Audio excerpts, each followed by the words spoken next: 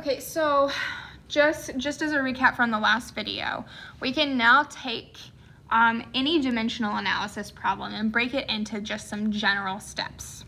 So the first step is to determine the necessary equivalent statements that relate the involved units. Like in this one, we found that we wanted to start with dozens of donuts and end up with plain old donuts. And we found the equivalent statement that related them.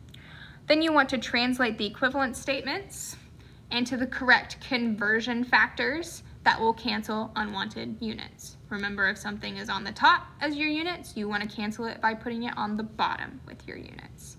Then multiply straight across. And I will say, you do not have to put the units with you. You can just kind of cancel them from here.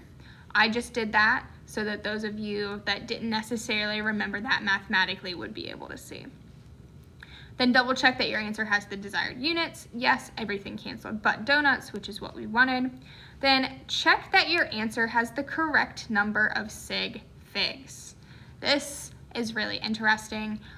This one right here, sig figs really aren't applicable because we're just kind of counting. Conversion factors are typically exact numbers, like we were talking about. 1 dozen donuts is 12 donuts. I could also say 1.000 dozen donuts is 12.00000 donuts. Okay, so don't worry about sig figs too much when you're just counting, only when you have measurements. And then ask yourself if the answer makes sense. Okay, so I can look back on this and see, okay, I ended up with a bigger number. Does it make sense if I start with 2 dozens of donuts to end up with a larger number of just plain donuts? Yes, it does. It looks reasonable. And again, most of you probably could do this in your head. You know it's right, okay? So, some new examples, different scenarios. You are making a cake. Maybe I was hungry when I made these notes. You are making a cake and need to measure 2 cups of flour, but you only have a tablespoon measure. Okay? How many tablespoons of flour do you need? So, in this problem, we want to start with cups and end up with tablespoons. So our first step is to determine the necessary equivalent statements. That means that we need to figure out the relationship between cups and tablespoons, which you might not know this off the top of your head, but could you look it up pretty easily? Yes, you could, okay? In case you did not know, 1 cup is equal to 16 tablespoons, okay? So that is my equivalence factor that I need. Now I've got to start my calculation. What unit am I starting with? I'm starting with cups, but that doesn't work with me because I can't actually measure in cups right now. Now I'm going to use this and convert it into a conversion factor. So think to myself, do I want to do 1 cup over 16 tablespoons? Or do I want to do 16 tablespoons over 1 cup? Remember, we want our units to cancel. So if I'm starting with cups on top, I want cups on the bottom. So it's going to be 1 cup right here. And we know in 1 cup, we have 16 tablespoons. Okay, so I can go through now and I can multiply this all out. I know that cups on top will cancel with cups on the bottom and leave me with units of nothing but tablespoons.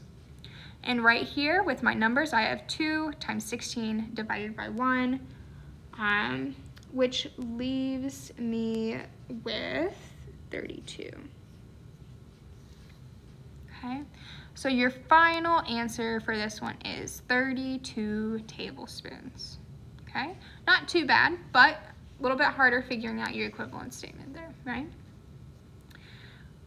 Okay, now we're really gonna test ourselves, okay? Because things can get a bit more complicated. So what if I know a bunch of random facts, like if 94 books equals 3 shelves, 51 cases equals 7 rooms, 2 cases equals 17 shelves, and 1 building equals 61 rooms, then how many books are there in 13 buildings? Okay, obviously a very crazy kind of example, but this kind of logic that we have is very relevant to what we're about to do for chemistry. Okay, so where should I start? What do I need to do?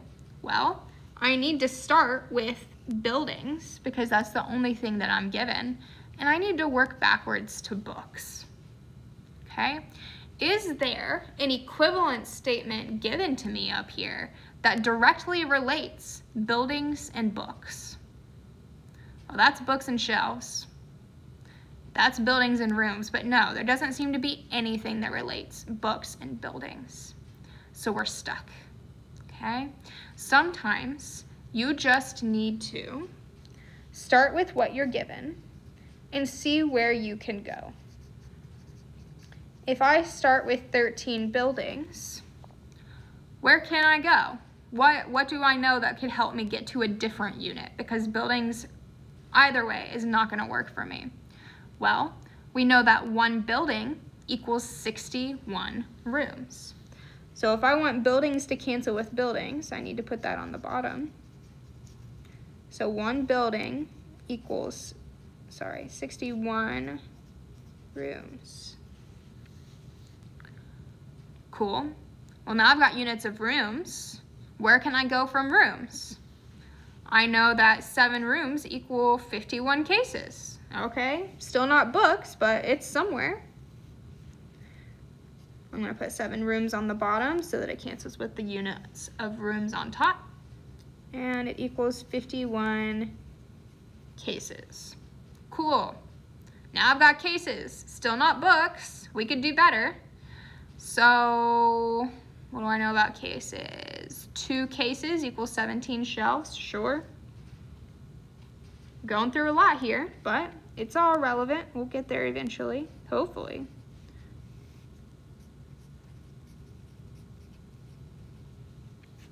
Two cases, 17 shelves, and now that I have shelves, can I get back to books? Yes, I can. And 3 shelves. There are 94 books.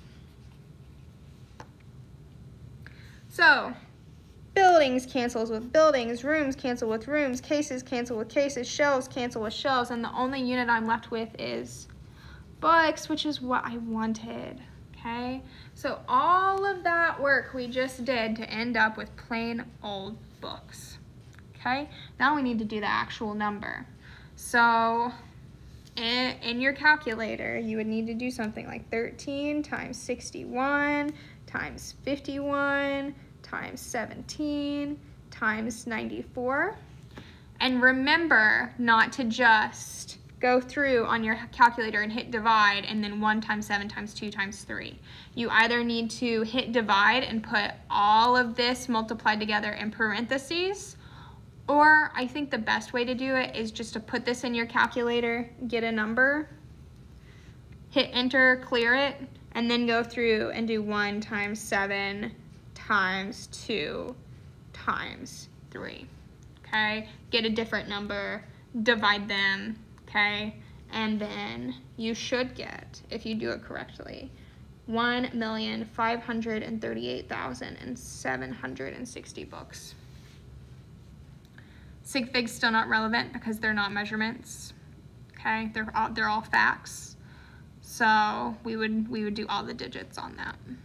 And again, if you did not get this calculation correct, did not put it in your calculator correctly, you need to talk to me and I'll help you figure it out, okay?